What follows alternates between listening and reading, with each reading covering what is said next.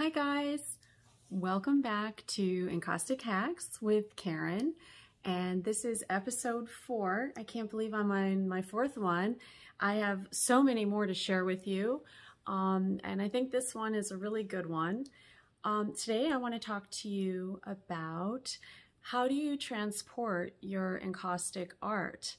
For many people, it can be kind of a daunting experience because we worry about the edges of our paintings getting chipped or broken or smushed or banged up in some way.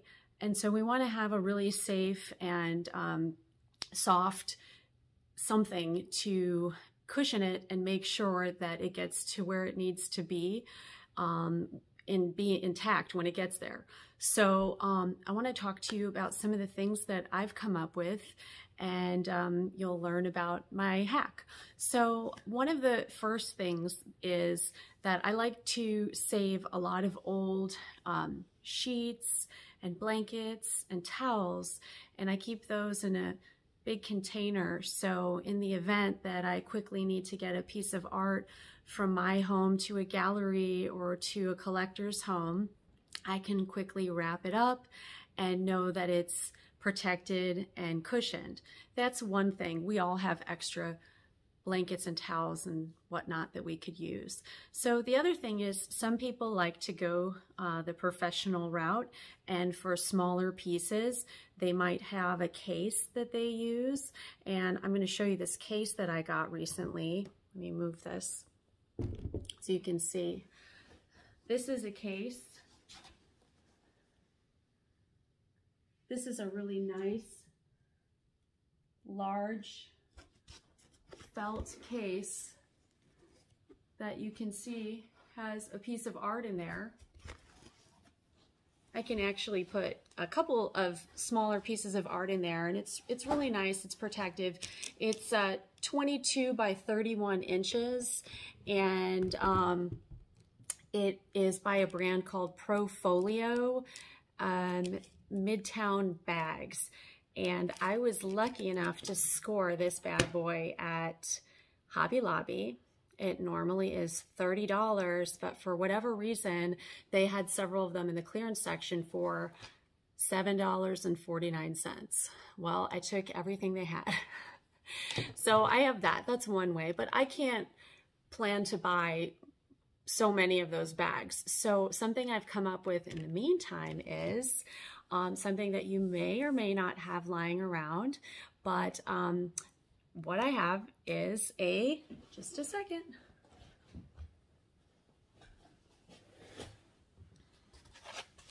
A pool noodle. A lot of you have kids that have used these in pools. During the warmer seasons, they sell these at the Dollar Tree or Dollar Store. You can find them pretty much anywhere. However, at the time that I needed these, it was in the fall of last year, and I needed a lot of them, to get to my art to a show that I was in.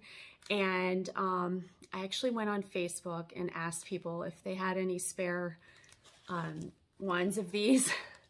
And I was so lucky that so many people that lived in my town were willing to part with their pool noodles. So how do we use the pool noodles? Well, so one of the things I do is, and by the way, they do come in a variety of sizes. So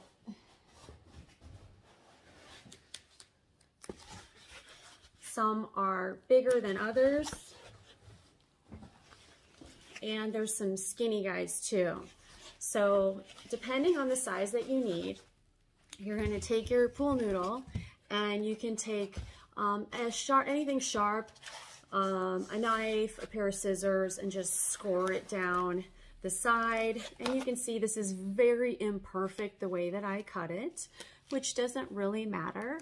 And then after you cut it, you want to kind of give it a little stretch. You know, it might look like it's cracking on the other side, but that's okay. This is what the back looks like. So it hasn't fallen apart yet. And so what do? I take my pool noodle, and here's a piece of art. Oops. Here's a piece of art. And I'm gonna move this back. It's on a wood panel. Oops, where'd it go? Sorry.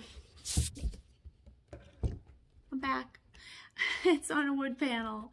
And these are the wood edges that I'm concerned about, particularly right here where it's could chip off a little bit. So I'm gonna take my pool noodle and I'm gonna hold this. This one's actually too big for this piece, but I'm just showing you for example's sake. It does not have to fit the exact length of your piece. Just to even have a small piece is great. It keeps the edge protected. So I take this and then I open this side and I'm gonna give it a little hug. You see that? Hugged by the pool noodle. And you don't have to even do this on all the sides. Doing it on two sides is fine, especially if you don't have that many pool noodles. And I'm going to show you what happens. So when you have two sides like this that have a pool noodle, when you lay the piece down, let's see if I can show you. The painting is actually not even laying flat on the surface. It's propped up, which is great. And this actually allowed me to stack multiple paintings in the back of my car, and none of the paintings touched each other, which was amazing. So I didn't worry about the paintings bumping into each other because it's like they have bumpers now. So that is my latest hack, pool noodles, and I hope that you get a chance to try it out and let me know how it goes. And I'll be back with many more encaustic hacks. Thanks for stopping by.